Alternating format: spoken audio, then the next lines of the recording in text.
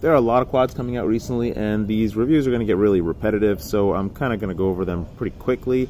This is one from NamelessRC, and I have the 1S from Beta with the BT2 connector. I have the GTP who knows what from Diatone, and I have the actual 3-inch something or other from GepRC. But let's go over this one first, and I'll do the other videos a little bit later. So this thing is, I have no idea what it's called, and it also to me looks like it's inspired by Mass Effect, because this thing on top looks like it's a character. Anyways, so this is the NamelessRC. It's a toothpick or toothpick class quad, whatever you want to call it, and it's using the NamelessRC regular all-in-one board, not the actual toothpick board, which is interesting because they actually made this after they made the toothpick board for me. So I don't know why they went with the regular all-in-one board. Maybe they just had a surplus of them, and then they stuck the Cadex in there with their 400 milliwatt VTX inside there as well, the Cadex split camera. The motors on here are 1103 8000 kV. No idea what they are, but they look like the old-fashioned Racer Star motors. I'm pretty sure they are the same motors. The motors are not fantastic. They're all right. The frame is actually totally fine. It's actually really nice that it has access to the USB port down here, but I've found that it's a little bit difficult to design that and get the strength of the frame that I like personally for my own personal builds. But in this product, it seems to be totally fine. It does have pretty good motor protection on the sides. The TPU print on the canopy is pretty nice. It does sort of protect everything except for the lens on there. But how does it actually fly? Oh yeah, also it's got the FR Sky receiver on there, and I just have it hanging out here because I'm about to unsolder it to put it in the other quads because they don't come with receivers, which is really annoying. Anyways, so how does it actually fly? So this has an 81 gram all-up weight with a 2S, 450 milliamp battery, and in my opinion, and really just my opinion, it's up to you if you want to follow it or not, I don't think any toothpick 2.5 inch 65 millimeter class whatever quad flies well with anything over 73 grams all-up weight.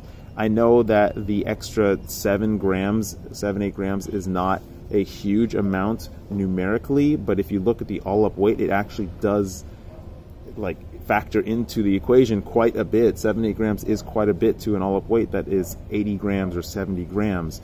So around 72 grams is where I have found that every gram you pile on really impacts performance quite a bit, and this is no different. So this is a 2.5 inch prop, and it may or may not power. It doesn't matter. The power doesn't make a difference. It feels loose in the air. It doesn't feel like it's in control.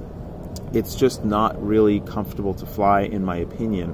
Coupled with the fact that the Cadex camera has a very constricted FPV field of view, makes this something that is just not enjoyable to fly for me. Maybe you want something like this. You're looking for the absolute tightest, smallest package that you can carry a Cadex and still get reasonable performance, and this may be for you. And with a little bit of tuning, I could get this thing to fly a lot better than it does right now. But you can even tell in my own flying that it's kind of really wonky to fly. It's hard to keep it going the direction that I want. I can't really see where I'm going because the field of view of the FPV camera is not that great.